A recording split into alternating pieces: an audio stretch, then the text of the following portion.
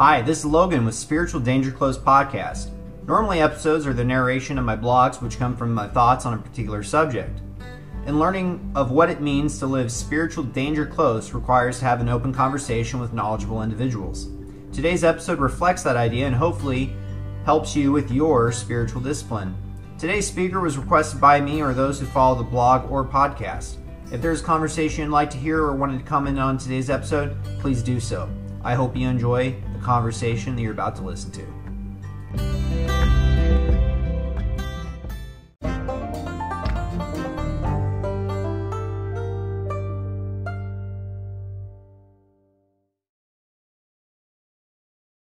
Three, two, one. Hey, Adam, how's it going?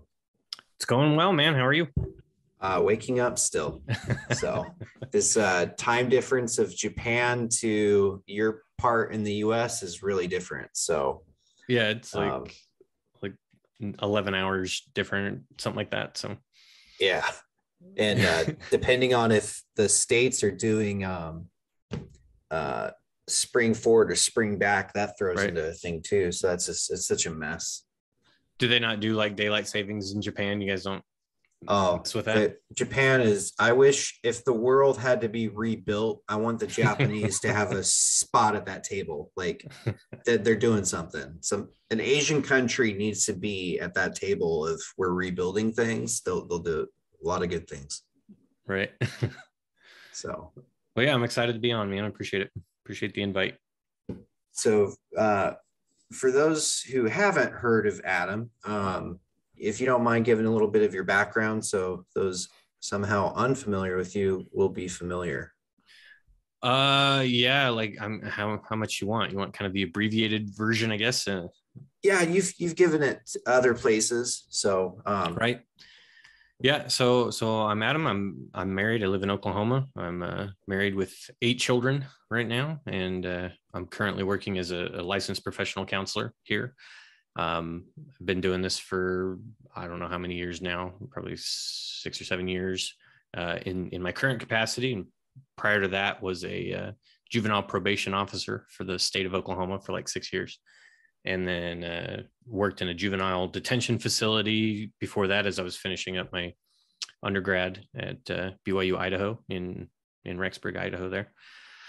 Prior to that, served a mission, and before that, raised a lot of hell. Otherwise, it was running around, kind of living life, and snapped out of it and came to my senses and decided that there was probably a God and I should find out about him. And went on a mission, and here I am. So, and I do a lot of work in just kind of like general counseling, but have a deep interest in personality theories.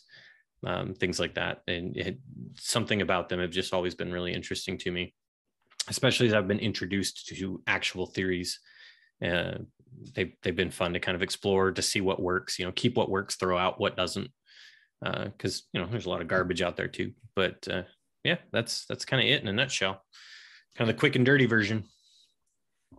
That's really interesting. I recently just did the sociology class for personality development, which is kind of what inspired today's episode and kind of got me down this rabbit hole as well. And my instructor, she was also kind of living free when she was younger. And I've noticed that a lot of even the important individuals within sociology themselves, when they were younger, were party animals. So I think there's something to that. Now there are some introverts that just stay away and, just kind of read the books, but it's just interesting where one day they just have a realization like, oh. Yeah, I'd be interested to see like the kinds of people who have those experiences and sort of like clue in and turn around versus the ones that are just more invested in it theoretically, I guess. Like, I wonder if the difference is theory versus application. But I don't know. Yeah, that would be an interesting thing to kind of look at. Yeah, we can all blame Freud. Now I'm a little bit of a Freud apologist. So he catches a lot of crap. I think that's just fashionable to do. I think he got some things right. So I may push back a little bit if there's a lot of Freud bashing. Not that he doesn't have faults, and certainly there are some things that we certainly, raise our eyebrow at when we read Freud. But a lot of the things he was onto were really pretty interesting and pretty relevant, especially when you get into like defense mechanisms and stuff like that. But I know we're not here to talk about Freud, but I could. I think he's an important individual. I remember watching a documentary on TV back in the day when they actually used to show that on certain channels, where they actually would show the basis of the channel, not just some random stuff. And it was a Freud bash. And for the longest time, I accepted their authority as they wouldn't misguide me. And they were basically saying Freud had done these things, but he was a really terrible person because people turned around and used his stuff. And then they were talking about how a lot of people then saw those that had Down syndrome or other mental illnesses as byproducts of their parents' failures and adaptations and sexual things. And so that if we just torture somebody enough, that maybe they'll be fixed. And that led to a lot of people with those conditions being tortured for those reasons. And I've not really been able to dig into it and see any literature that backs that. I've seen the opposite of it. So I think there is a good segment that Freud bashes, Yeah, it was kind of interesting going through school. So I actually graduated with an undergrad in sociology, but I went in as a psych major and then got my master's in psychology. But every psychology course you took that even like touched on Freud, it was like the professor would make some sort of a disclaimer or something about what you were going to talk about. And there was just a lot of efforts to kind of bash on Freud. And that never really made sense to me, because in the same breath, he's credited as like, the grandfather of all of this stuff, of modern psychology, but he's awful. He's terrible. We don't want to spend much time on it. Well, then why even talk about him at all if he has nothing to offer? But they just use it as like, well, this just indicates that we're thinking in this direction at this point in time. And I don't understand it. I don't follow it. I've read a lot of Freud. I've looked into a lot of kind of the earlier things that were going on. About the only thing I could piece together is initially he was discovering with these women that he was interviewing, who he later accused of having electric complexes and they want to sleep with their fathers and whatever. But the original kind of discoveries that he was making was that, they're actually sleeping with their fathers, like they're actually being sexually abused. And that's a pretty interesting position to find yourself in, to have to report back to high society that their tea, right? Like, what they're up to. And at one point he was threatened with ruin you're not publishing that. And so, what do you do? Like, oh, so it must just be a fantasy thing or whatever. So I don't know.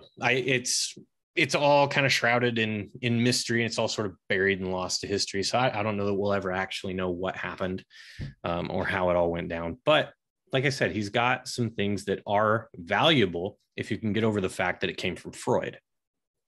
A broken clock is right 2 times out of the day, right? So, yep. So, yeah. I think he was just a really interesting man. Sociology theory, there's so many different people. It's like at this point, you don't even need you can just be a Freudian, not agree with what he says, but find value in what he did do. Sure. So, and if you think back, removing that stupid modernity paradigm that we love to look at things with, he was ahead of his time, and he just kind of was stirring up the society that was like super prim and proper, and what he's saying nobody should be saying. Bedroom is under a sheet in a dark closet, you don't talk about it. And he's talking about, hey, maybe there's something to this. What happens to the child that doesn't get breastfed?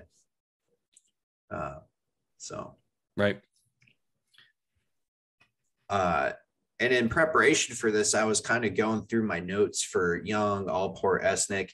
And I remember my book did have some clauses or like labels for like, this guy is problematic because of these reasons.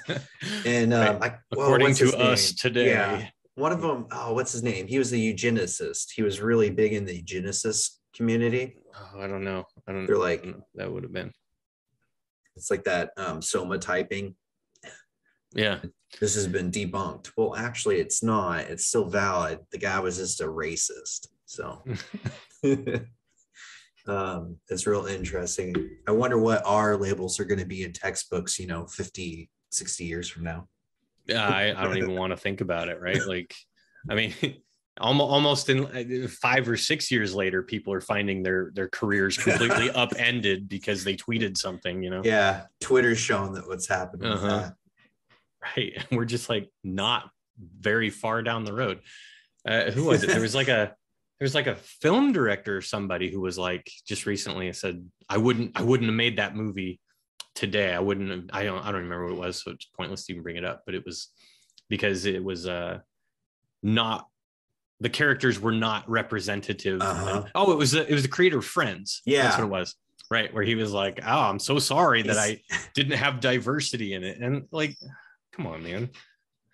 Your show's talking about white people from New York in a white neighborhood. So yeah, but you can't talk about that anymore. You can't say that those things exist, right?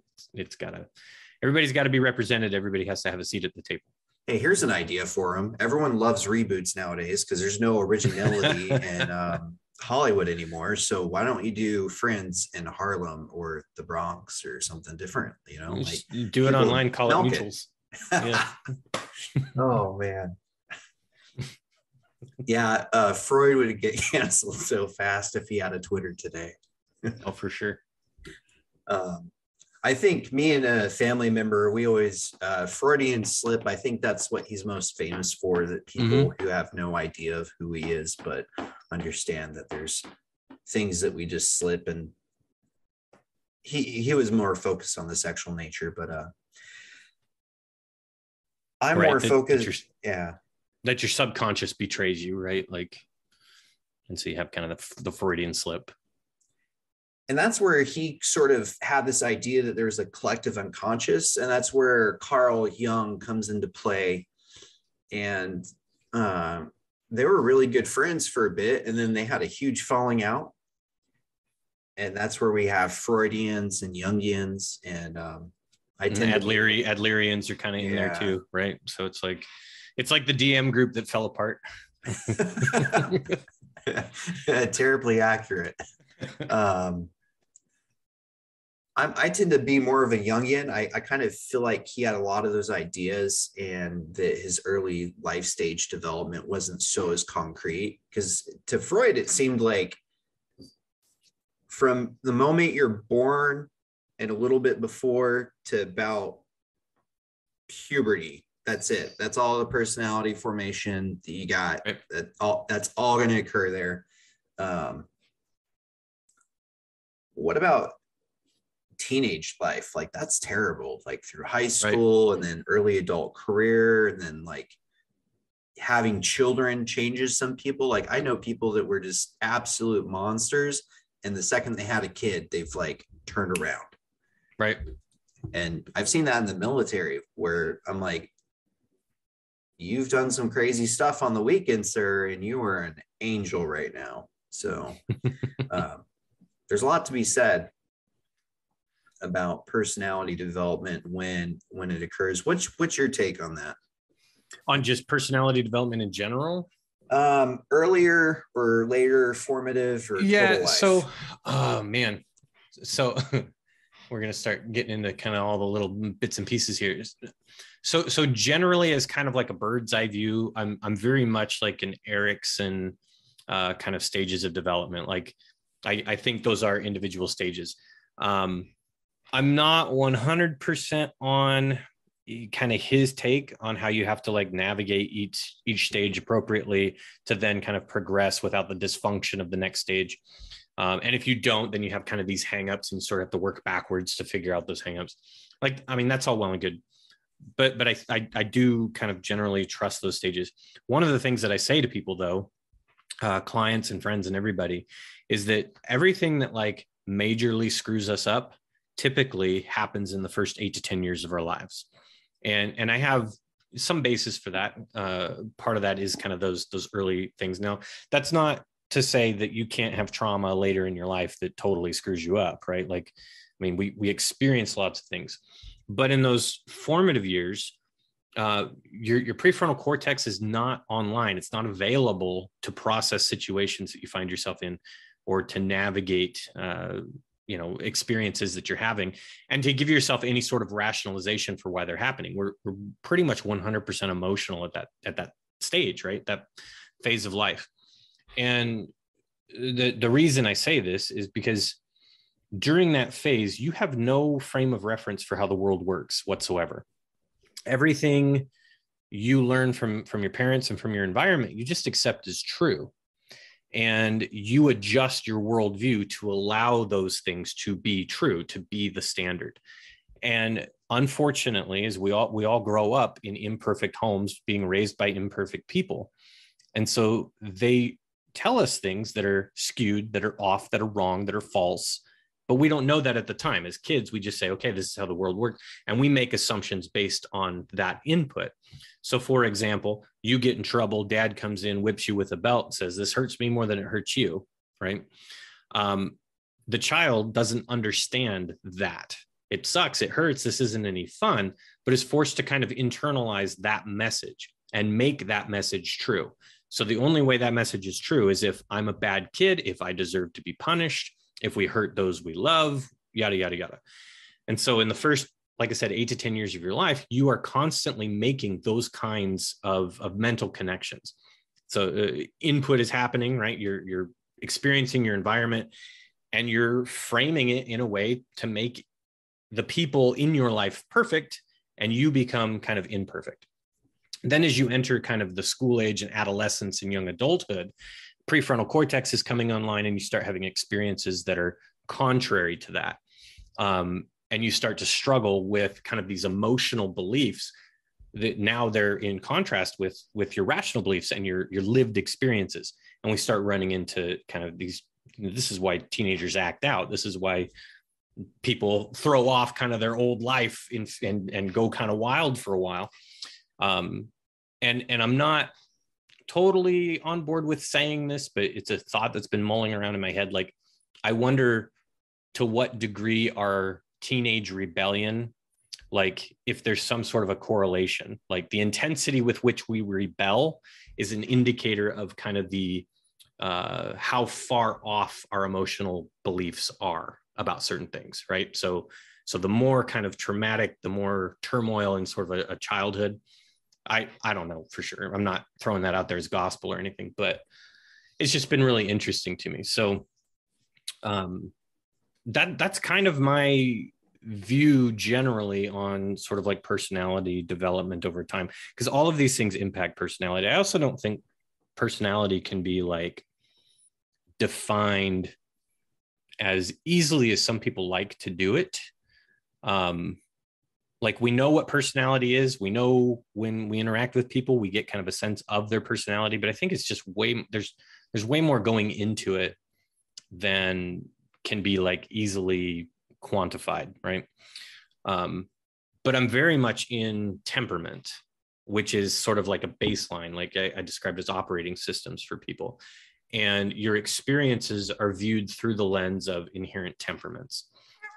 No two people are going to have the same experiences. Everybody's going to have different things happen to them.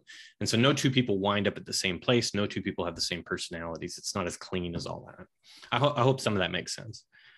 It does. And to support what you're saying, I find it really interesting that one of the big segments of personality development is looking at twins, because that is like scientific, as homogeneous as you can get, especially if they're congenital Siamese twins, non-conjoined. They're literally the same body. Right. Monozygotic, right? Came from the same egg. Yeah. Now, heaven forbid they have a parent that wants them to dress and look like each other. That doesn't have anything to do with destroying their personality and giving them complexes. But it's just interesting to see how they form. different Well, personalities. because a lot of these studies show that they turn out very differently. I think the prevalence of, well, maybe we won't get into that. There was one study I looked at that was looking at like personality traits or something. I found something only like 13% of monozygotic twins shared all the same personality traits, like what we would look for in kind of the big five and these other things. Like it was just, it was, there was no correlation at all to it, which is kind of interesting because you could argue monozygotic twins, like biologically, are exactly the same, right? Like genetically, they're the same. They're growing up. They're often not found separate from each other. So they're having all of the same experiences. They're living in the same environment. They're attending the same schools, the same classes, and still become so divergent in their personalities. It's kind of fascinating. It's really interesting when they find out how they can act and imitate the mannerisms of the other one. I remember reading a book about a Navy SEAL who went through, and nobody knew until after the fact, but during Hell Week, they didn't know this guy had a twin, and his twin snuck him out and they swapped for a day. So this was like back in the 90s, you know, different time, but that's just insane that nobody noticed because he was imitating him so well. And you know, well, and during something like Hell Week, like, I mean, who's got the energy to notice? Oh yeah. I'm sure they screen for you if you have twins now, but right.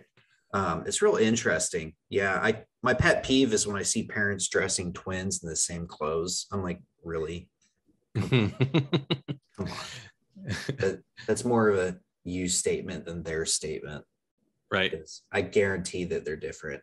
I'm really obsessed with the genetic abnormalities of conjoined life twins and how separate of people they are. There's a couple, I forget their names, but they're basically my same age. They got famous on TLC. They're now high school teachers, I think. And while they literally did everything together, they're complete because they can't just walk away. They're stuck to the hips, and they have different strengths. One's good at math, one's not. One can remember facts really well. The other one has no facts collection. One remembers, hey, we have to be here in 5 minutes, and the other one is in La La Land. You know, it's just it's really interesting, which just shows like each brain is going to go a different direction, like you said, that our environment. That's something I really kind of became biased towards. I really think environment plays into the effect. Maybe there is something in our brain that as soon as we're born just clicks and it drives our personality down a certain track, but there's so much environment stuff happening that I don't think that maybe for those who we kind of gotten down a rabbit hole, there's an idea that maybe there's a collective unconsciousness that predefines your personality. That's what kind of like Freud talks about with his early life stages. Carl Jung, archetype. You guys recently had what's his name from the Exit podcast on recently? Bennett. That was amazing, by the way. I always kind of mix Jung and Briggs and Myers, but Jung and Briggs and Myers, they're Jungian theories, and so it's real interesting. Yeah, I've always been kind of agnostic towards the collective unconscious, except that every time I hear the Scottish pipes and drums, like I cry and I can't help it. And so like you could argue that, you know, if you're a collective unconscious believer, that like that was important to my ancestors, and that gets passed down, like that changes you genetically, and it gets passed down through whenever. The collective unconscious is a little more ethereal than like just simple genetics, but that you inherit like the goals, hopes, dreams, and fears of your ancestors as well. It's not just simple, phenotype or whatever, how you look, but what you believe in, kind of what you're prone to, which is I don't know, sort of interesting from like a gospel perspective, when we're told that, God will visit his wrath upon the, second, third generation from people who apostatize or whatever. So maybe there is something to that, but I haven't done a lot of deep diving. There's a book, I think I have it on my shelf, called The Invisible Web, that I think touches on a bunch of this, but I haven't read it yet. So I don't know what, if that's even what the book's about. I think that's what it's about, but I just haven't gotten around to reading it. Yeah, I have a rule. I don't really stick to it really well. It comes from like D&D modeling and Warhammer stuff, but you don't buy a new figure until you paint the last one. And I don't buy a new book until I read the last one. It does. So far, I get like 2 books ahead. So I understand having a bookshelf of books you haven't read yet. So right. My grandpa would smack me if he heard me talking about haven't read the book. What do you mean you haven't read the book? You got time to read the book?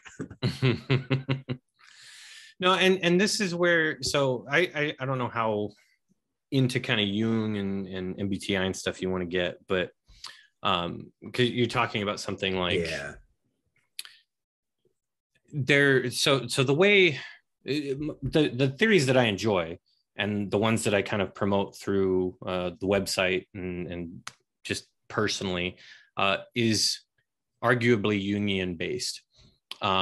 It's Myers-Briggs kind of came after Jung. They took the work of Jung and basically codified it. They made it relevant and measurable. Jung just kind of spewed it all over pages, and there it was. And then they went in and sort of like deciphered it and broke it down in a way that was observable. And they started like observing the traits that he's talking about. And like I said, just kind of codified it, created an instrument that they could assess people and then plug them into kind of the Jungian scales of the personality trait scales. Where I got introduced to the work of a guy named David Kiersey when I was on my mission, and I was speaking with somebody and kind of expressing some interest in psychology. So they gave me this book that he had written back in like 97. My mission was 2001. I think this was like 2002 or 2003 when I was introduced to it. And it was kind of a trip to read it and to, take the test that he has there, a little temperament sorter like every other MBTI, whatever. And then to read what David Kiersey had sort of observed about my type, and to have it like totally resonate as he's breaking me down. This guy who, several years earlier is writing about me and telling me things that I'd never even considered in myself until I hear them out loud. And it's like, oh crap, like this is real. How does this guy know this? And so it just like lit sort of a fire in me. But that was my jump in to kind of like real, like close look at theory, was with David Kiersey. David Kiersey had departed from Myers-Briggs. He very much liked Jung, but he thought that Isabel Myers made a huge mistake in the way that she type grouped. So MBTI has what are called function pairs, where certain traits are paired together and they create kind of this temperament type, right?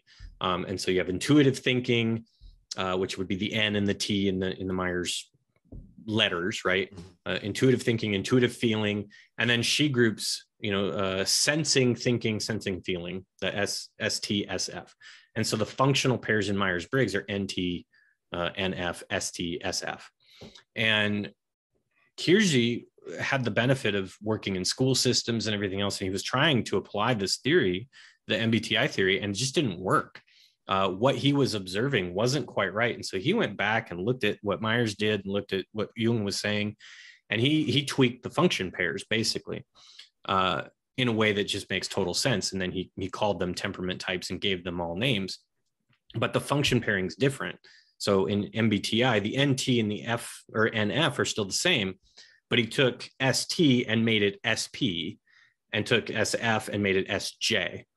And those are the function pairings that kind of matter. That's kind of the concrete box for temperament types. And so that's where I jumped in, and that's what I have just found super fascinating and really easy to wrap my head around. MBTI is too expansive for me. It doesn't there's just too much, and it's not practical. I like it quick and dirty. Like a theory has to have utility for me to really give a crap about it. I can't, I don't enjoy theory for the sake of theory. I enjoy theory for what tools does it give me for dealing with people and dealing with situations and kind of dealing with myself. And I found that in Kiersey's theory. Now, with Kiersey and arguably with MBTI, your type is set, and we don't know the mechanism by which type is created or generated. I've just always held that it's just sort of the way the brain unfolds, right? And one of the analogies that I sort of give for people in explaining this is well, I'll pause that for a second. I will geek out on this for hours. So you're going to have to just like jump in and interrupt me. We'll provide links for those who are lost in the comments. Right. But yeah, so where does it come from? I don't know. We don't know. It's just the way the brain unfolds, and it's the operating system that you get flashed with is kind of this temperament type, and it just provides a bedrock, sort of the foundation and the lens through which you will experience the rest of the world. And there's a lot of historical evidence of people kind of generally fitting these types. Like it goes way back.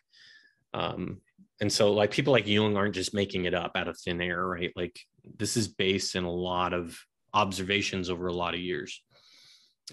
Plato had observations about this, Socrates had observations about this. So anyway, I'll take a breath there and let you say what. So for those who don't know, Carl Jung kind of had these arch typologies, and I'd highly recommend checking out Adam's Spiritual Arson podcast about the typology with I'm sorry, still groggy. What was his name again? Which one? You just had him on recently about the typology. So on the Spiritual Arson, we had Bennett on talking about exit, but he has had, so on the Exit podcast, there has been a guy named Scott Fishbush, who's like hardcore Scott. Jungian dude. Yeah. And Scott breaks it down in ways that I just simply can't. He's deep in kind of Jungian. Yeah. So that may be the podcast that so I want to refer people who want to know about that, what our typology is, to jump back to Jung. He said something though in that episode, and you just said something too, that a lot of the pervading theory is that once you have your type, you stay that type. Right. And I am a researcher's worst nightmare. I like taking quizzes and surveys. It doesn't bother me. I get benefit from it. So I've taken these before. I've taken Jung's archetypology typing. I go back and forth between explorer and magician. Okay. I bounce between those, which to a Jungian, I should not. Right. So that's where they're kind of like, no, that doesn't happen. You can't do that. Stop. That doesn't. And then the Briggs-Myers are going to be very upset because for this class, we actually had to take the 16 personalities. And so we needed the Briggs-Myers, and I'm like, I know I'm an INTJ. And my instructor was like, just go ahead and take it again. And I was like, oh, come on. So I logged back into 16 personalities. I'm like, I want to do a new quiz. I get ENFJT.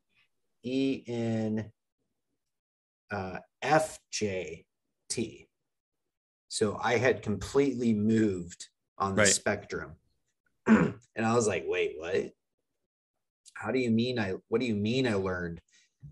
So this is where I have a lot of pre-bias towards environmental factors, and what situations you're put in can change your personality. Right. So I've basically went from an introvert to learn extroversion, and it's become a part of me. And I went from thinking only to now I kind of do a lot more feeling than thinking. Right. And so this is one of those things, and I wrote about this on my Substack, that because none of these tests are there, none of them are written equally, right? Like so much bias is introduced into these sorters because of who's writing them. Mm-hmm. And so they'll kind of favor certain things, and you can hear, at least I can when I read some of these tests, you can hear that they're asking, they're trying to separate out certain types based on what they believe those types should answer. And so they're garbage. And self-report tests are kind of difficult anyway, without internal kind of checks and balances. So like, the MMPI is a pretty interesting test because there's like 500 questions, but there's that many questions because they're also looking for how truthful you're being in the questions based on other questions. And, it's kind of expansive, but MBTI has always had these problems with it. Myers was a lay person. She wasn't a professional. This was just something she got super interested in and started doing. And like the quizzes and stuff she was giving were to friends and family and her students. And it got super popular. And she shared it with Carl Jung, and he was like, okay, cool. I guess whatever. But yeah, so none of these questions none of these tests are the same, and they're not all created equal. And I've seen some really, really terrible ones. So where I like Keirsey and kind of this temperament model is because what he says is like the E and the I don't really matter. Like they do flux, they do change. And that is kind of environmental in some ways, right? Like, but also like you can change over time, like your perspective changes. But he would argue that the core of you does not change. So he has 4 types. It's the idealist, the rational, artisan, and guardian. And those are the 4 types. So he breaks them down by in kind of this matrix of language versus environment. And the way that I like to explain this to people is it's like an operating system on your smartphone. Okay. So your temperament, the type that you are, is the operating system. It's on there, it's flashed, it works with the hardware, and it interfaces with you, the user. Okay. But if you have an iPhone and you have an Android, you can install the Twitter app on your iPhone, and I can install the Twitter app on my Android. And you and I can hold them up side by side and look at them. And based on observations, based on how they function, you would say these are the same app, right?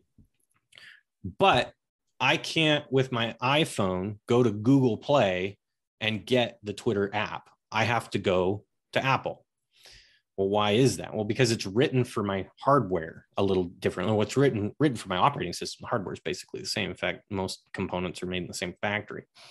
But the operating system is different. And so the app has to be written a little bit differently. But on the surface, it looks the same. And so all of these like personality typing kinds of questions, and you go and you read at 16personalities.com or whatever, it's giving you a lot of the way it looks. And it's not giving you hardly any of the why it looks that way. It's just saying, this is how it looks. These types of people tend to do this. And so it's really easy to read those descriptions and say, well, I'm a little bit of this and I'm a little bit of that. Well, yeah, because we're all capable of running any app that is written for your operating system. And so the crossover is huge, and it just muddies the water.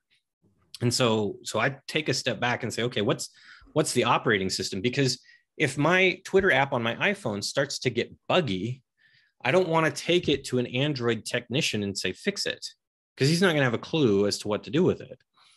You take it to somebody who understands that operating system. I don't care how well you understand the app or the algorithm. You need to understand the operating system in order to clean up my phone, right? And that's pretty much the foundation for my approach in therapy, in my counseling practice, in my consultations with people. Like, this is the foundation that we're working from is understanding the operating system. And then you're going to have a whole bunch of experiences, but they're going to be experienced through that lens. And it depends on which apps you have installed at the time, figuratively, right? And how well they're running kind of determines how that experience is going to go for you. Does that make sense? And if you use the apps, Right. You may So, be fine with the default notepad app, right? And that's how you stay organized. I kind of like that. Like for those who know computers, you have people just think Microsoft and Apple, but you actually have like Ubuntu and Linux. So there's base operating things, and the way and what you can do and how things are set up are different, which kind of dictates when you install an app or a program, it's gonna act a little bit different. Yeah, exactly. I've had an Apple for a long time, and I now use a Samsung, and I kind of miss the emojis you get with Apple, or just some of the stuff that is a little bit different. I like the camera quality more on a Samsung. So, but you're still stuck. So if I don't like that, I can't just reflash an Apple. I mean, I could do a hack, but it's not going to work as good as an actual, Apple or Samsung or, whatever your Google Pi, whatever phone analogy. So. Right. And so I would argue kind of with your test results, right? So you test as an INTJ or whatever, and then you become an ENFP, whatever it is, or however it switches. I would say I would take exception to that, right? Because the NT is what makes you the rational. Like that's its own operating system. The NF is a separate kind of operating system. And so I would say that's probably not what happened, but you're probably being asked questions about apps, about how you respond in situations, not kind of why, like what you would prefer or sort of why that happens. Because you're right. Like you are, like, if you have a Linux box, it's a Linux box. And yes, you can run all kinds of great stuff. You can still surf the internet. You can still get in there. It's just the setup for that is going to be a little bit differently or work a little different. But if I sat down in front of a Linux box and you had a standard web page pulled up, other than like kind of the navigation buttons, like it's not going to look a ton different. And we'll be like, wow, I'm suddenly a Windows machine. Because all of this, no, you're not. You're still a Linux, right? Yeah. And we need to understand that because there will be bugs, there will be viruses, there will be things that come along and kind of screw you up. I don't want to give too much into it because people go down the racism rabbit hole real fast with epigenetics, but there's a lot of new research coming out that actually shows where the parents are will influence the development of the embryo. For instance, they've discovered that people who are obese, the male sperm is actually more fatty. And so it's almost like where your physical condition is going to trigger a genetic response from when that sperm finally gets into the egg. It's going to pre-code like, hey, life is great. We don't need to do a lot. We can eat all the food we want. And you can see that, two fat parents have a fat kid. It's very rare that you see two fat parents with a skinny kid. So I really think there's something into that.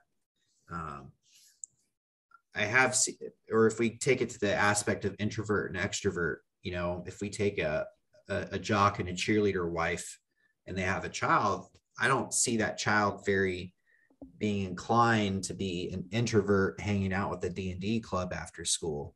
They're probably going to pick up on those extroverted qualities and have a charisma a little bit higher. So that's kind of where I personally am kind of going away from the Jungian as well. So this makes this conversation really interesting. We can't really talk about it much, but I kind of want to sidetrack. But we're able to dig into my final paper that I sent you. I had requested access and I never got it. Oh, I'm sorry. I'll make it. Because I wanted to come kind of prepared with that. For that, yeah. But I was denied. So for those who don't know, sometimes when you do a personality class, you have a final. And for my class, my final was you had to create a new personality theory. And I didn't want to leave Jungian. It's just so safe there. I like it. And I just was thinking about playing D&D. And so I really feel like in life, we have these different experiences. and we kind of get pigeonholed, but it doesn't mean we're stuck there. And I introduced something called multi-classing, where if you go through something traumatic enough or you do enough self-help, you can actually change where you are and be something different.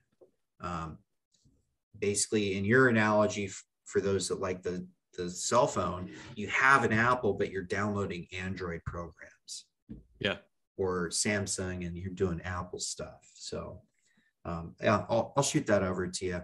Sadly, I can't release it because it's now forever property of my school I go to. So that bothers me so much.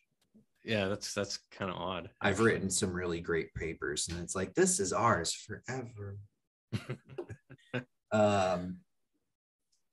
Just means you have to keep being original. So right. Yeah, I really like that. And what's his name? He was noticing that, hey, this isn't working with my students.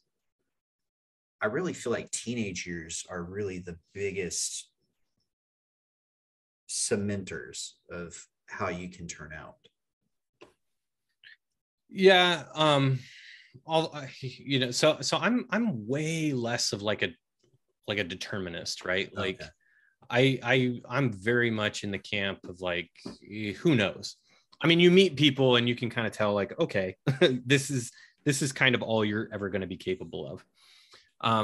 But maybe this is just kind of like where I come from, all of this, like spiritually, that there's potential in all of us to defy every card that may be stacked against us. And you see it, you have a lot of these breakouts, and you can argue that yes, they are the exception and not the rule, and that the rule or the exception doesn't make the rule. But yeah, I'm probably going to be more of like, everybody can change. And part of this is my own experience in my teenage years. You know, I was kind of a twit, and was super self-indulgent, self-destructive, and, you know, a drug addict and all kinds of stuff. And it was a spiritual turning point for me, and it changed everything. It didn't change my baseline personality. It didn't change my temperament. It did change my personality. It didn't change my temperament. But it provided me new information, and those experiences did. And it changed my mind about certain things. It gave me a new perspective, which then influenced my behavior after that. And so I think we're probably too quick to count people out. But at the same time, I'm not willing to just give everybody a blank check, right? Like, oh, you're all going to turn out just wonderful, and we don't have to do anything about it. So yeah, I'm just in a little different place, I think, on that one. Yeah, for those who don't know, in sociology, you have this free will and determinism. So free will or free agency, for those who would use that terminology, is basically an individual can choose to do whatever they want, whenever they want. They can do that. It's going to require some work or a lot of work, and they can change how and where they are. Determinism is basically there's hardwired reproductive qualities that basically, you know, flight response, and we're just kind of stuck in those things. And so in sociology, you often hear, you know, free will versus determinism, determinists, free willists. So just so those, I'm kind of a mix. I really think that there is some pre-program, like you're talking about your software. We want to do it this way. But we have a lot of leeway in how that operates. I feel like my problem is I come more from studying theology and other sciences. So I'm kind of really biased towards kind of what can be quantified, right? Like the sort of the hard sciences. And yeah, it's interesting that you find yourself in this field, right? Like kind of with that mindset. Because I think what I love about this field is that there aren't any hard and fast rules. Like I get to tear off in one direction until it doesn't work anymore. I do what I want. Yeah, exactly. Like we're all just making crap up, and I'm grateful to people like you who can do the research and be like, well, actually, so here's some data sort of supporting what you're saying or debunking what you're saying. I saw a tweet about sociology, and it was like, if you want to make a name for yourself, you definitely can. Yeah, you And can. I was like, You come that's up a with low blow, but yes, it's true. come up with whatever you want. Yeah. Personality theorists, it's like a dime a dozen. Yeah. And there's some dumb one. I've become such a personality theory snob. Like I totally recognize that. I hear some of these theories. I'm like, that's stupid. I'm not even gonna look at it. And I'm way more dismissive than I should be. But I do find myself there often saying that's a really screwy idea. And that doesn't make any sense. Yeah, it's just so that's why I think these topics, that's why I take tests of like which Batman character I am, I find it interesting. And what you said is true. In science, you have a predisposed bias of we're looking for this. And so when they design those tests, that bias can influence the results and outcome and how it's perceived. So even though the researcher, bless their heart, is doing everything that they can to be unbiased, we still have lenses that we look at the world. So it does make sense. Somebody would come along and be like, hey, this kind of, it's nice, but it doesn't really work when you take it out in the real world.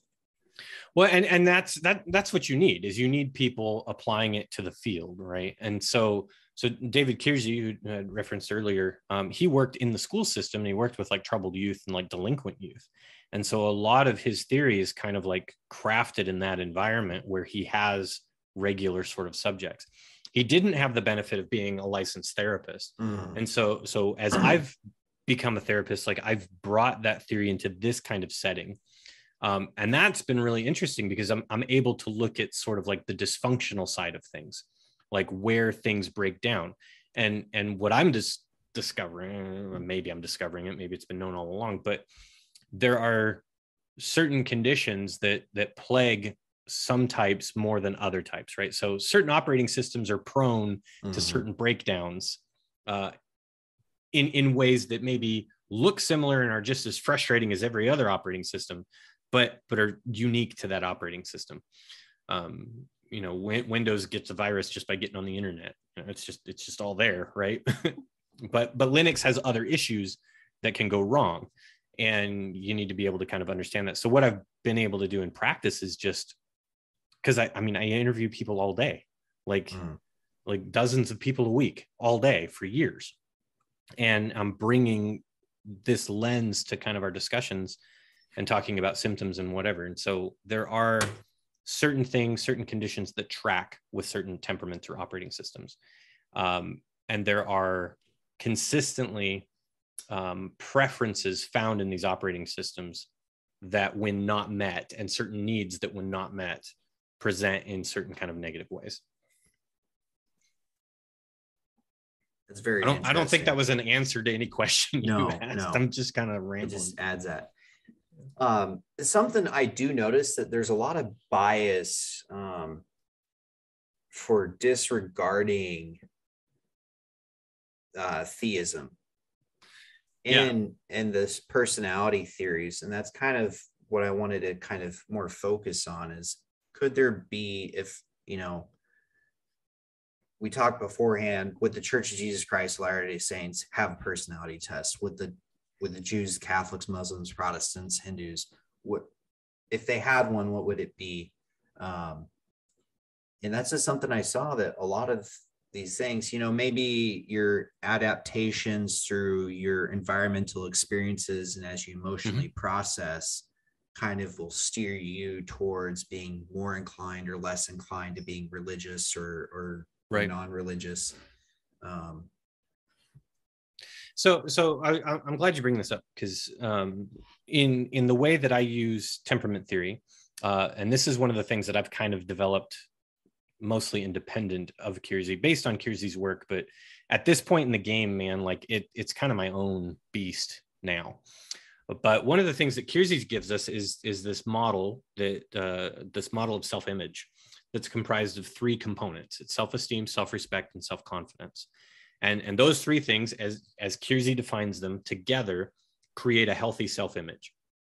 And where I've taken his work and kind of expanded it is there's a couple of assumptions that I have to make, which you make in all theory, right? It starts with kind of an assumption, and then you just fit it into every situation, see how it works.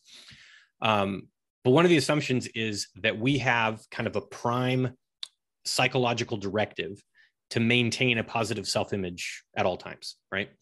And so I describe this on the website and with people as like a three-legged stool. And each of those three legs, if they are firmly planted on the ground, that seat is a positive self-image. And when you take a seat on it, there's no wobble, there's no uncertainty. And so 100% of your energy gets spent externally, right? Like you get to enjoy yourself, you get to enjoy your company, you get to sit at the bar, you get to enjoy the music, whatever's going on around you.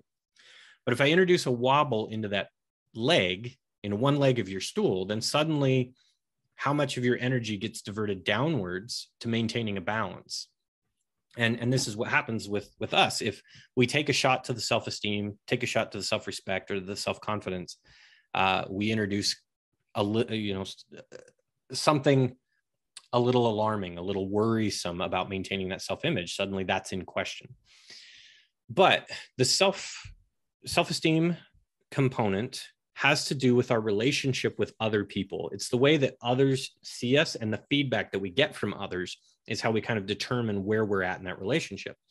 The feedback from self kind of determines self-confidence. Do you think you're a loser? Do you think you can't do this? Do you anticipate that you're going to fail at this thing? Then that introduces kind of an element of anxiety. It's the absence of self-confidence. The self-respect one is the one that has to do with relationship to God or to higher power. And I write about this on the blog. Like, I don't care who you are. All of us have some higher authority, some higher power. Unless you're a sociopath, you are deferring in some way or another to something bigger than you. That might be God, that might be society, that might be the state, that might be the idealism of a utopia, whatever it is. You're diverting to some greater cause than you. And the strength of your commitment and relationship to that greater cause is the source of your self-respect. And it is as much a part of you and is as necessary to maintain a healthy sense of self-respect as it is for self-esteem and self-confidence. Because without it, you introduce a wobble to your stool. Your self-image is incomplete. Does it make sense? Yeah, I'm tracking.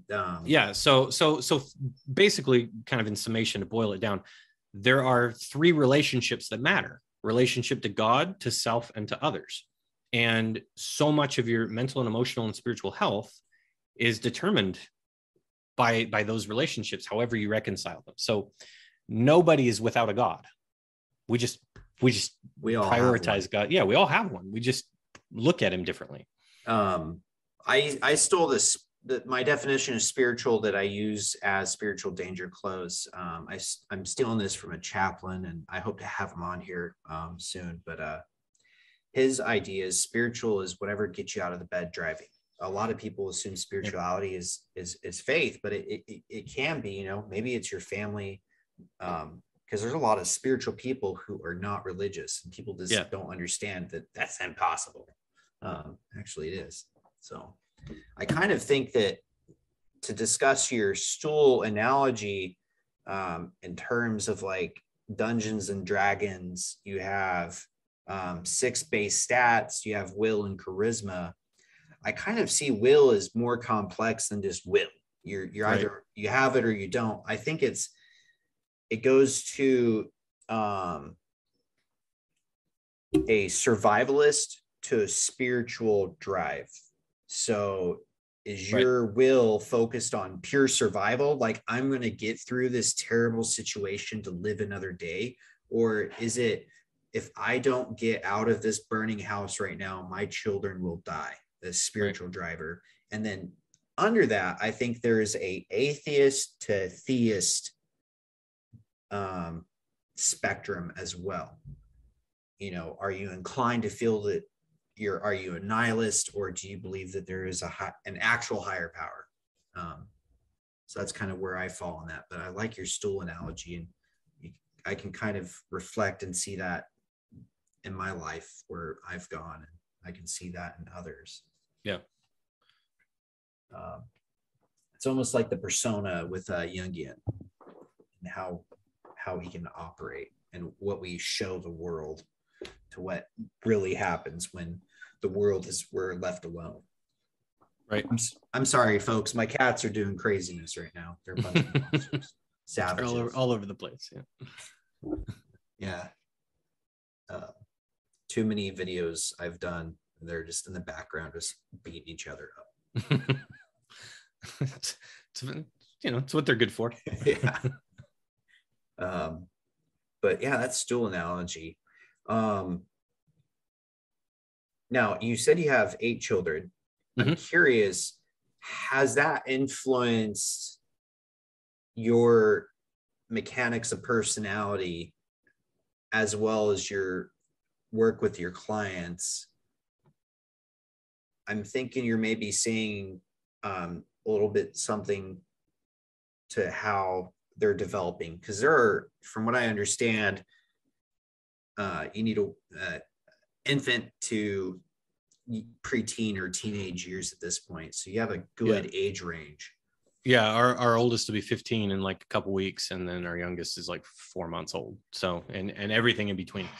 So yeah, it's and this is probably why I'm kind of with Ericson on stages of development, because you see it, right? Like I've seen that play out over the last 15 years, kind of these stages. I'm also seeing kind of from the get-go totally different personalities.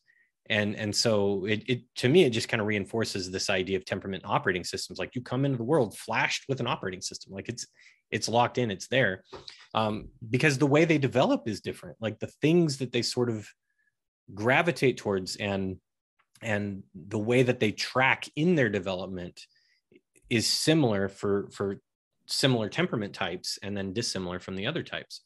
And so that's been really kind of cool to sort of watch. And my wife is really into this too. Like we've had lots of conversations. In fact, when we were dating, I laid one of these tests on her and said, you need to understand the differences between us if this is going to work, because I'm worried that with her type that she would be super disappointed to find out that I'm not some deep thinker, poetic type or whatever. She's expecting this kind of like dark romantic. You're not going to get that with me. Like, so let's go ahead and skip that class. Destroy those illusions first, right? And let's move right into this. But so it's been nice to have her as kind of a partner, making some of the same observations that I'm making, and different observations, different insight, because she's a different temperament type than me, and so she's looking at things through a different lens, and so that's been really helpful. But yeah, if anything, having kids has just I'm more reinforced in a lot of the things I believe, because I'm constantly seeing it play out. And one of my beefs with like personality theories and stuff is like, it's nice to know, it's really interesting, but it never really gets over the threshold of like retroactively just kind of providing explanation to being able to actually predict and outcomes, shape behaviors. Yeah, like you don't see that very often. But I do see with a lot of the things that I've kind of adopted, like I can predict some behaviors and I can kind of like account for them. And that's difficult to measure, because like, how do you measure prevention? You know what I mean? You can't really say, it's like a politician when he says, we saved 30 million jobs. So you don't know that. Like, there's no way to know that unless employers were telling you that they planned on dropping this many jobs. It just doesn't work that way. So there are some problems with it, but like I said, we have been able to anticipate behaviors, and we have been able to anticipate reactions to certain situations and how they're going to take them, and have been able to front load things to sort of soften that for our kids and for our friends and stuff. So it's clearly obvious that I'm really into the nerdy stuff. So I started playing Dungeons and Dragons, which to my mom's best wishes was absolutely against, because it was satanic, and obviously I needed to do it at that point. Right. She said, don't do it. And all my brain could think was do it. Do it. Yep. And as I've played that game for so many years and all the different things, I've been more inclined to play as a dungeon master, which basically I create the setting. I can use a book and run and basically make sure everyone's in line, and I will tell a pre-made story or construct a story. And I've had several friend groups and different groups and just random people I've played with. We are really predisposed to a class or a personality. And so if I've played with you before and I've seen what type of classes you've played with, you're more likely going to be playing with that class if we start a new campaign, a new story. Like I go back and forth between the rogue and sorcerer. I just, I've played all of the classes. I like those characters. Right. And I feel like in retrospect, I can look on that and see, if I play a game, I'm very likely to play one of those two. And if I've seen people I've played with and have associated with, I'm very inclined to know, hey, you're very likely going to be choosing this in the future, but the exact nuance and how you respond is going to be different. Not to say that people just can't be sporadic and play something different every single time. But still, technically, that is something that they're doing. They're predisposed to, hey, I want to do something new. Right. So a little self-driven bias there. So it's interesting that you can also kind of help them on their ways, sort of like as a parent, you are a dungeon master. You're right. Well, I mean, which is helpful, as a DM, because like you control the environment, right? Like, I mean, this is all kind of, and so it's very much like a controlled experiment, and so you can kind of predict based on class, based on the rules of the game, and what it gets a little dicier when it's like a Fortune 500 company, and you're responsible for like anticipating how your engineers are going to react to an order from the C-suite, right? It's gonna. That's where it really gets fun. And if you can figure that out effectively, you can make a lot of money consulting with Fortune 500 companies. I'm pretty sure if I had a Fortune 500 company and they found out I'm rolling dice to determine, I'd be out of there faster if I was Elon Musk. Get this crazy guy out. What the heck is this guy doing? Consulting the runes. Sometime on my mission president said, he described this example that for those who don't know, when you go on a mission, you get to correspond with your mission president. You're basically sitting in battle reports every week of how things are going, and he can kind of clue in. And sometimes if there's enough similarity between people's battle reports, he'll say something. And one day it was kind of, I want to say people were complaining about, I didn't get the zone I wanted. And it set him off. And what he said is he's proposed a scenario. You have an option to move to New York, and you have an option to move to San Francisco. There are churches in New York, the church is in San Francisco. Sometimes to God, it doesn't care where you go, because you're still going to be going to church regardless of city.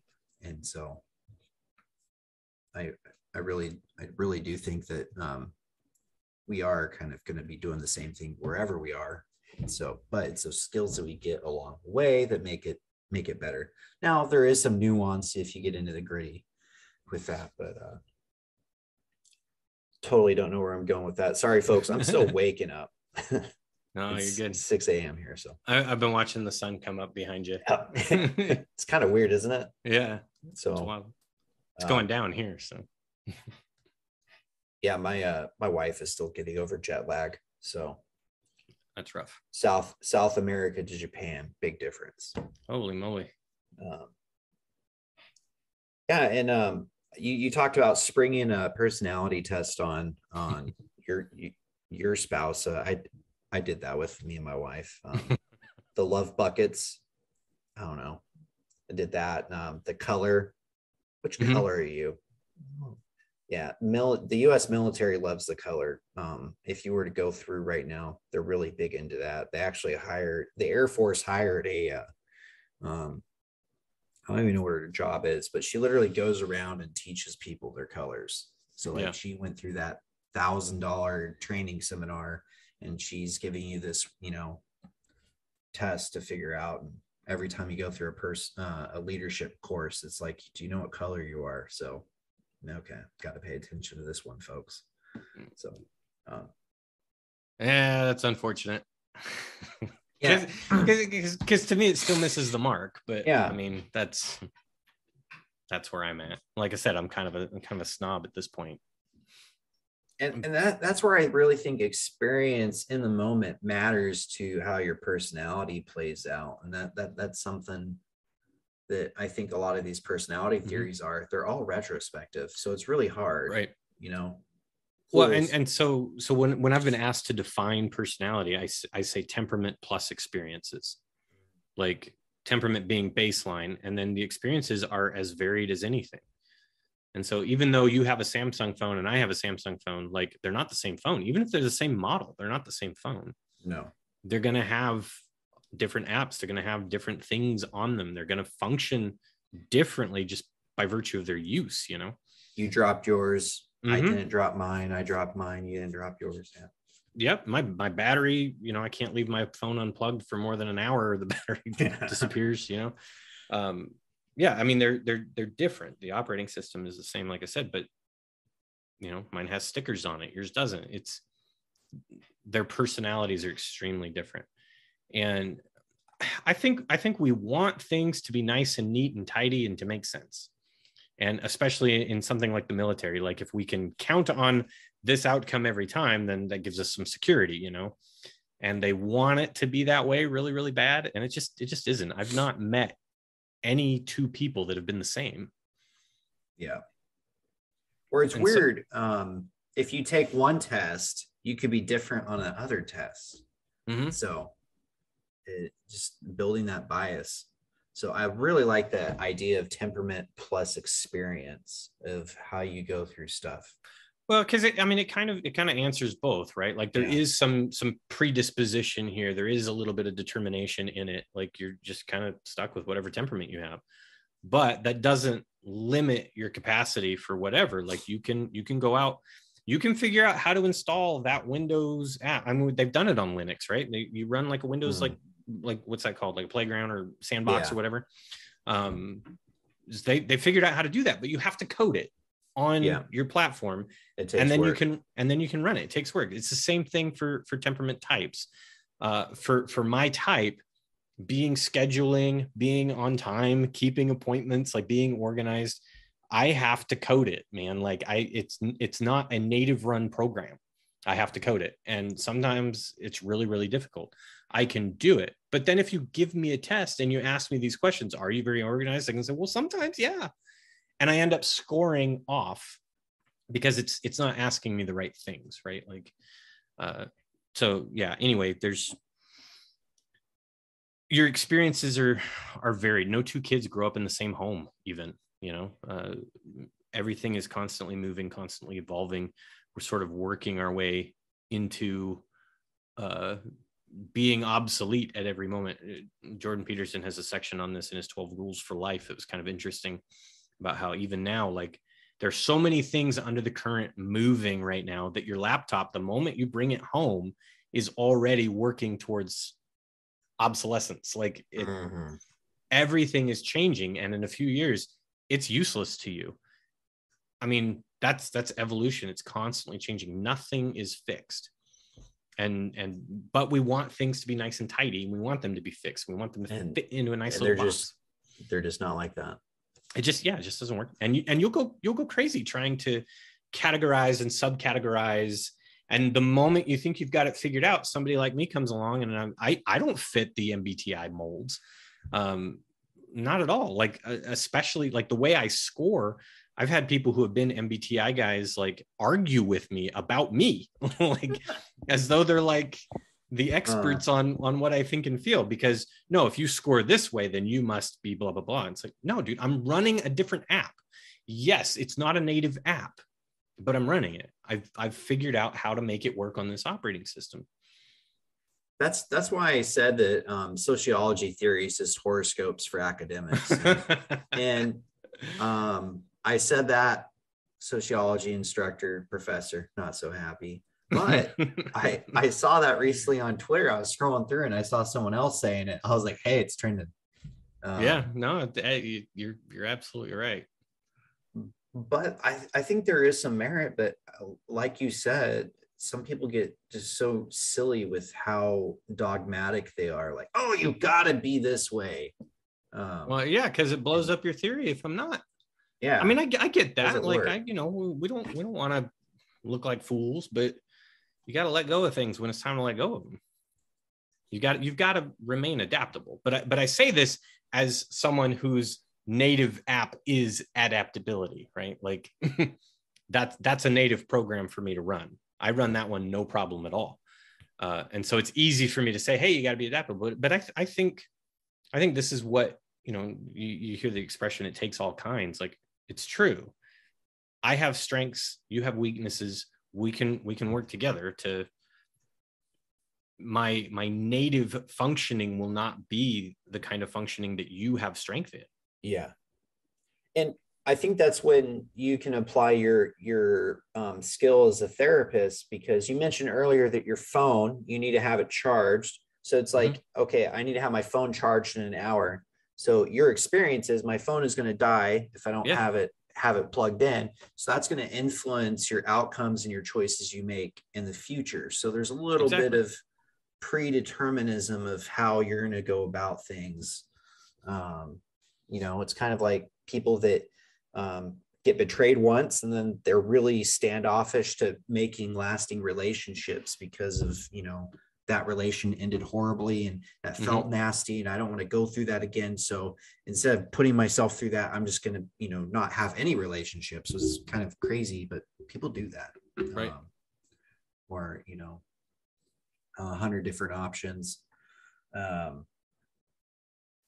It's kind of interesting. In the military, you can kind of do different things. Punishments don't have to go strictly to like legal paperwork or court martial.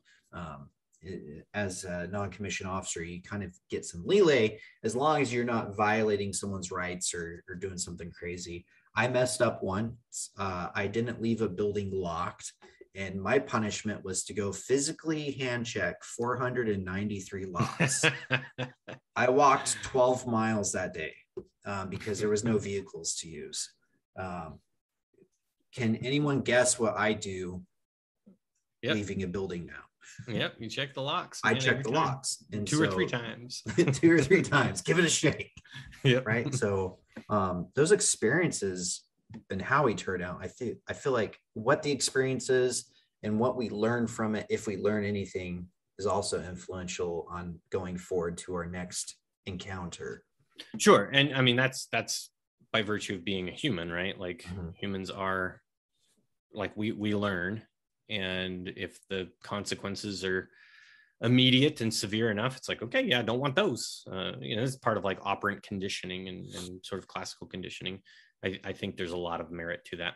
And that's kind of the fun of all of this is like, I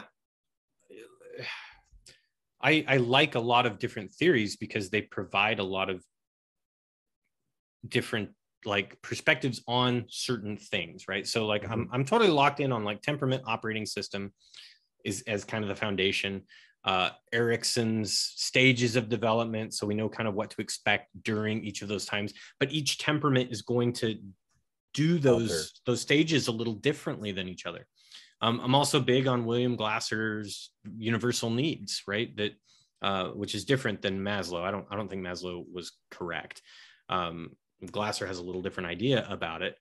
And those needs laid over on top of stages of development plus temperament, and then operant conditioning or classical conditioning of just like cause and effect. Like how many times have you been burned and what has that taught you? And so all of this kind of like builds this tapestry of theory, but they're all individual theories that kind of come in to fill specific gaps for me. Right. And then when something else comes along better that, hey, this better addresses this thing, cool, throw out the old one, plug in the new one. let's see how it works, or modify the old one with information from the new one. And do they work together? Is there some synergy to be had there? You literally can just study it, and that's why there's literal there's research fields about this, just because the intricacies of it, how things play, and then inside there's like subdivisions, Jungians, Freudians, anti-Freudians. It's just all over the place. So right. So if you're young and you want to go to school and you have the you're inclined to try to make a name for yourself, sociology may be your route. There's room to grow, right? Which, when trying to tie this back to like spiritual drive and how to really keep that resiliency and to be strong while going through life's experiences, do you think knowing personality theory helps that in any way? Yeah, for me it does, because it kind of comes back to like, we all make appeals to things, and so this particular temperament theory talks about what each temperament type trusts, and what we're kind of generally like what we'll look for. So a certain type trusts authority and makes an appeal to authority quite often. Another type trusts logic and will make an appeal to logic. And so understanding that, like, if you're in charge of like teaching a group of people and understanding you have multiple learning types in the room, you tailor what you're teaching to make sure you hit as many people as possible. We tend to go into that situation with, wow, this would be really impactful for me. Okay, great. You just excluded 75% of the people you're going to interact with. And so understanding kind of all of that, bringing all of that to your teaching, to your whether that's classroom and secular teaching or gospel teaching. It's interesting because the four gospels, Matthew, Mark, Luke, and John, actually correspond really, really well to the four temperament types as I use them. You have representations of each of the four types, which is really cool. And when you read the information that they think is important to include, it makes sense. Like each of them are kind of appealing to their type, which is cool. It's awesome. I appreciate that, but I have a hard time reading John because I'm not abstract like that. And his language is different, but to a certain demographic, to a certain type, that is very appealing. Yeah. Mm-hmm. Yep. Yeah. I had a math teacher that looked at my stuff and was like, I have no idea how you got everything right, but you didn't use any of the formulas or anything you were supposed to use. You need to use the formulas. I'm like, I got the answers. Like, I feel like that's kind of our world. Yeah. We don't care if you get the right answer. We care that if you did it the way we told you to do it, that excludes a good percent. If the teacher is going to be teaching you with physical objects and you're verbal, or, maybe you'll go okay, but you need to read it. There's nothing to read. You're just going to be zoning out. So right. I feel like there is something to say of that. It's interesting you point out.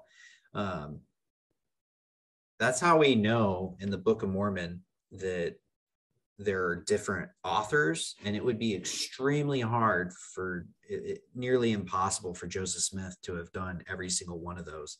And so the leading theory is, if he was a fraud, he wrote the Book of Mormon with a massive group of people that all wrote different segments, because there's no way that one author could do that, because in criminology, you can actually determine who wrote what documents, and that's what they use in archaeology. So that's when, throughout the New Testament, hey, this person's writing, it's likely Paul's assistant, or, right. This is John, sounds like John.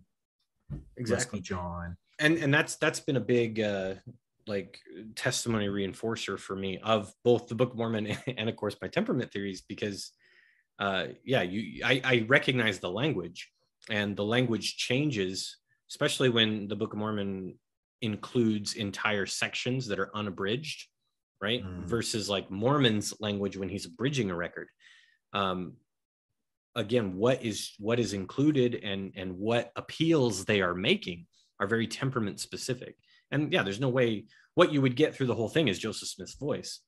But instead you get a pretty fascinating, variation of intent and interest and kind of what they're presenting. So it's good.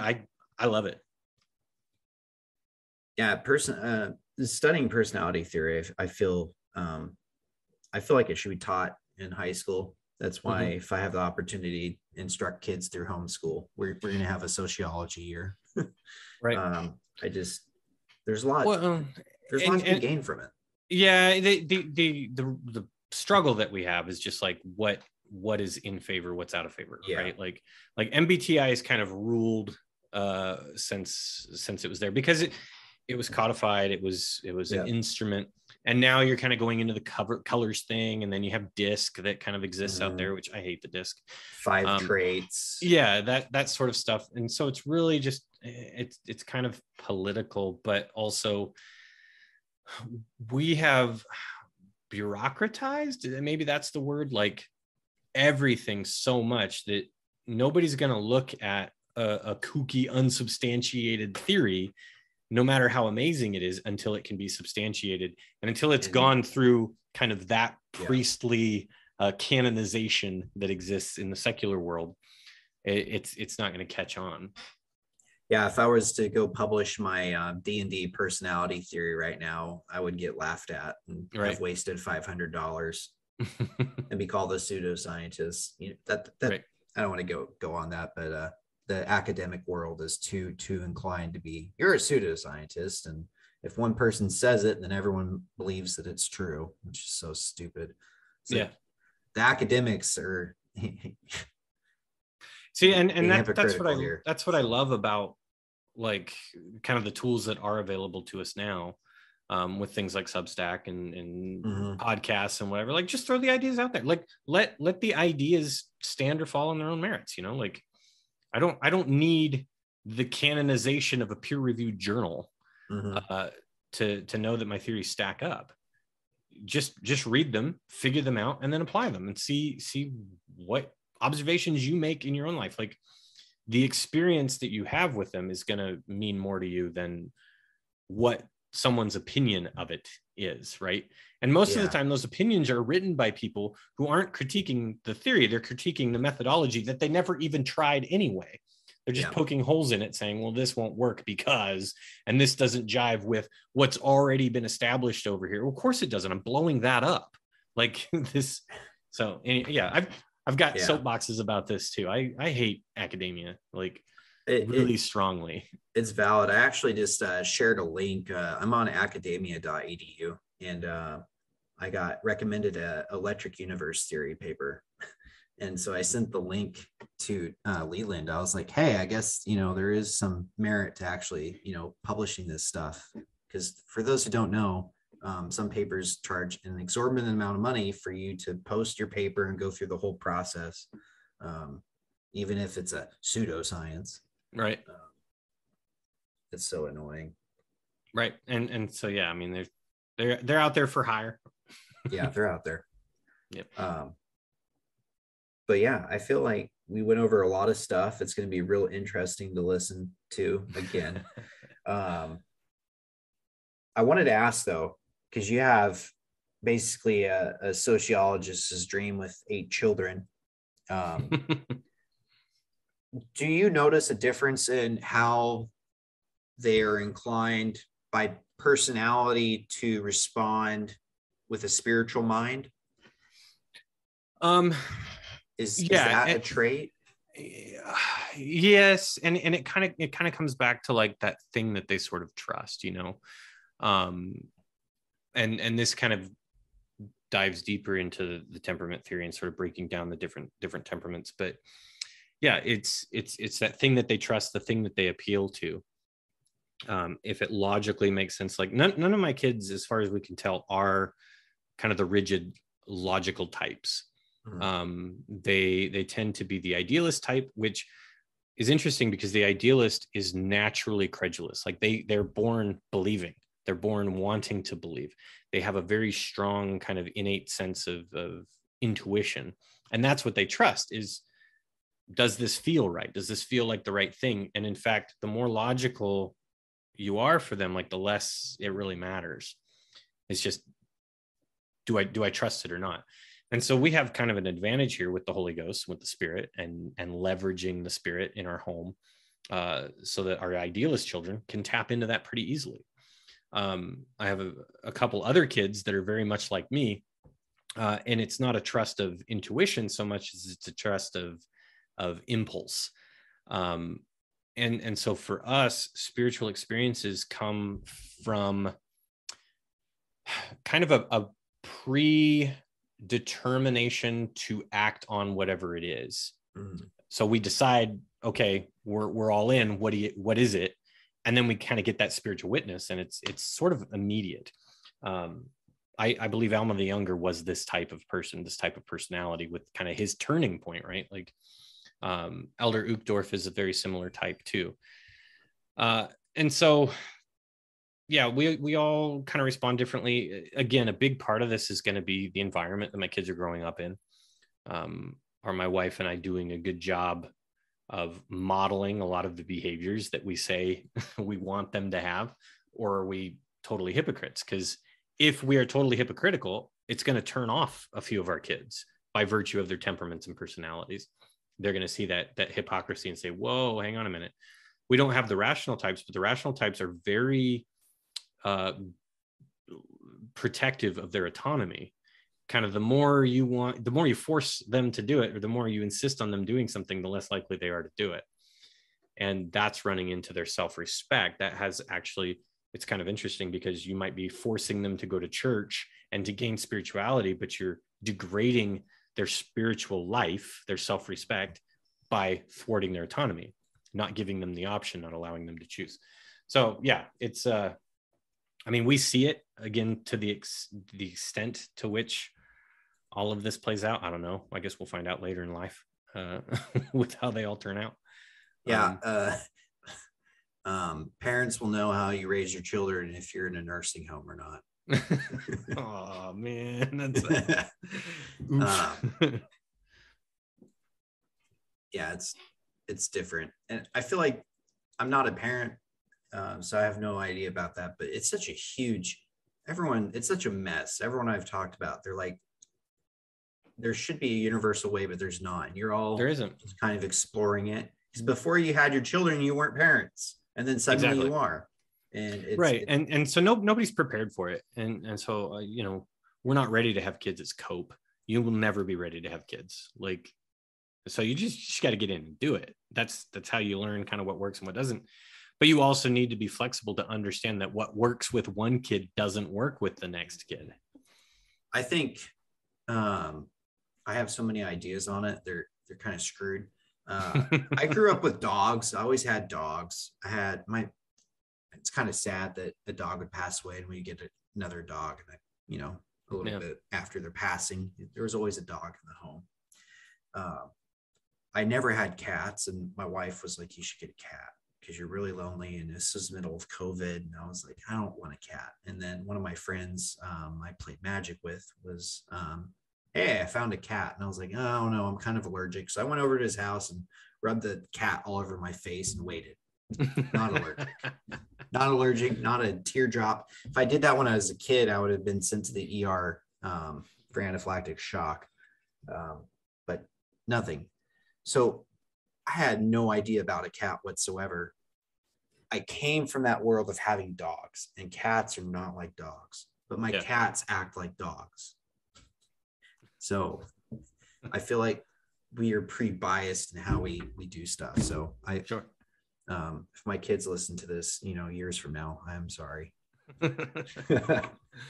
Well, I mean, Skinner tried to raise his kids in a, kind of a certain way. Like, I mean, there's rumor that he raised them in a Skinner box, which wasn't true, but he was certainly biased, cognizant.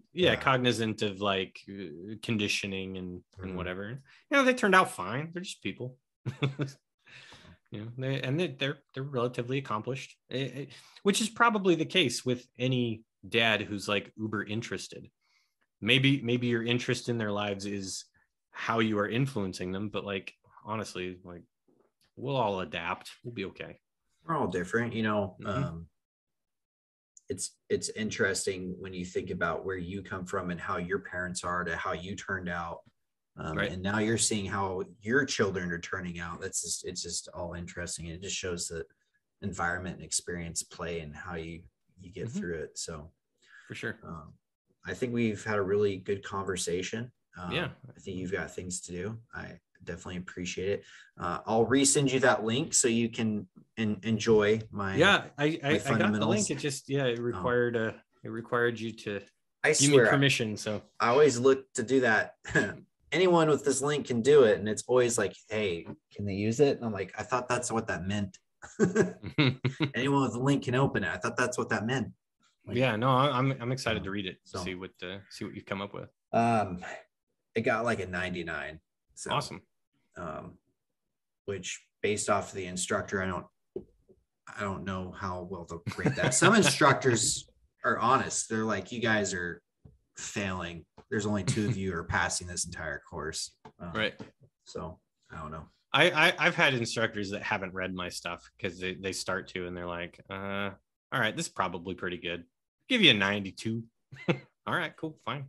Yeah. Like, I'm an interdisciplinary undergrad, and my capstone project was very focused on my specialty, and my program instructor has no academic course house anywhere near.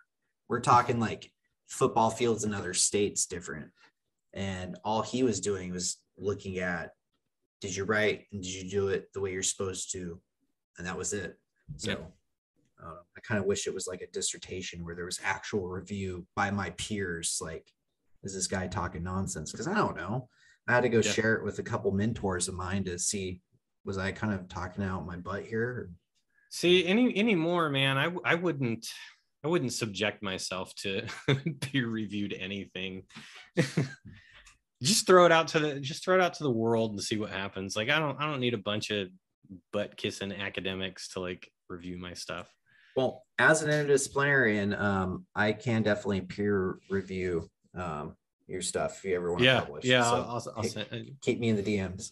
But yeah, I appreciate it. This is a really great conversation. Yeah, man. For people who want to follow you, where can they get you? So I'm most active on Twitter. My handle is just at JA Ebberts, EBBERTS. I also have a Substack, which is like a blog.